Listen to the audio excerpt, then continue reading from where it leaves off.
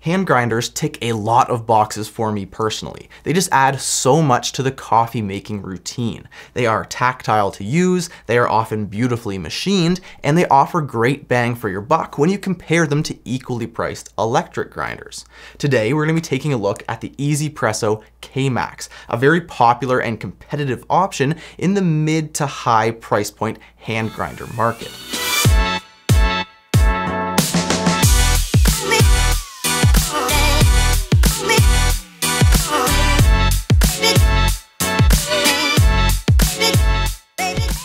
Now, before we get going, I do want to just quickly mention, this is not a sponsored video in any way. I purchased this grinder with my own money and at full price. If you want to check it out, I will have it linked down in the description below so that you can check your own local pricing.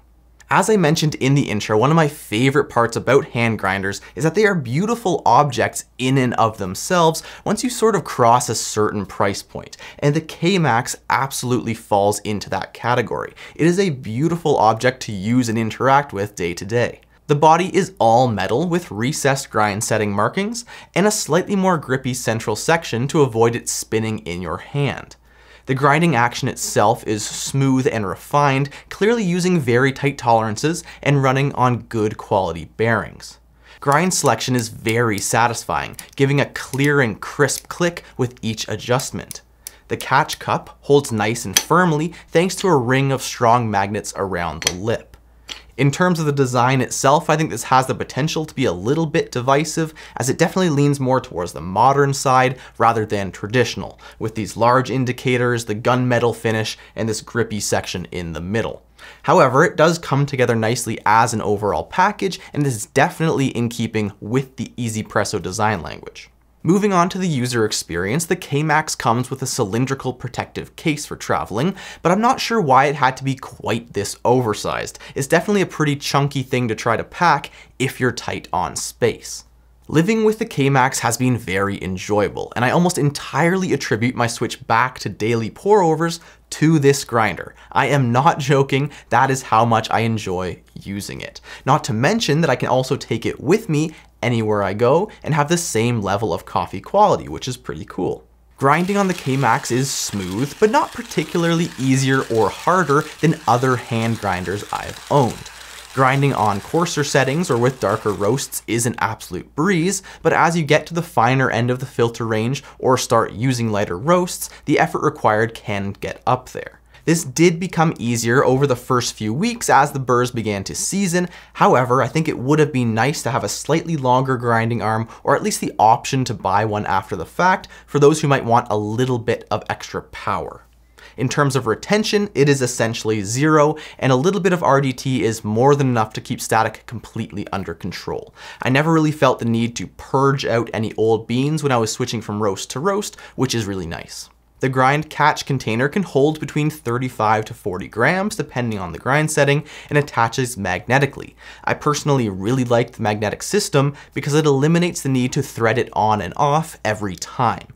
The one small downside to this is I did notice that after a week or so of use, the lip can accumulate some chaff, making the magnets less effective. So I had to consciously clean this area out every once in a while. So the user experience is one thing, and you guys know that I'm a sucker for a well-built product. However, that's all for nothing if it doesn't deliver on grind quality. Luckily, the K-Max absolutely does. How I ended up with this grinder was on sort of a search for a daily driver for my pour-over setup. Originally for pour-overs, I was using the Makonig X54, and I still think that is a great grinder for that. However, I wanted a little bit more clarity or insight into my brews. So I went with the absolute clarity monster SSP multi-purpose burrs in a fellow ode. And that is an incredible setup for the money, but it went a bit too far to the extreme for my tastes. With the K-Max, I think I am in my personal sweet spot, no pun intended. The cups the K-Max are able to produce scratch that pour-over clarity itch that I had, giving me the impression that I'm getting a true sense of the coffee's character and I'm not missing out because of mixed or muted tasting notes. Is it as revealing as the SSP multipurpose? Absolutely not. But for my taste preferences, that is actually a good thing. I am getting very balanced cups from the K-Max that combine clarity and sweetness to provide a more relaxed but still insightful presentation of the coffee that I'm drinking, which I really, really like. Can this grinder do espresso? Yes, and actually quite well. If you're up for the workout, espresso shots will give you good body along with a well-rounded and sweet flavor profile. Speaking in overall terms of hand grinders and electric grinders, the K-Max is quite possibly one of the cheapest options out there for getting a truly great shot of espresso. So, should you buy the K-Max?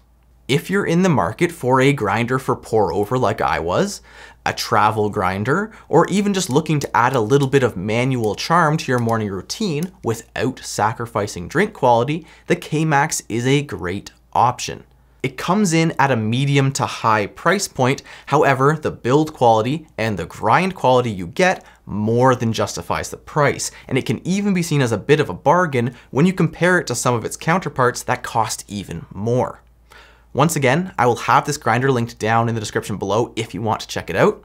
If you've enjoyed this video, please leave us a like and even consider subscribing if you want to see some more like it in the future. Thanks for watching, and I will see you in the next one.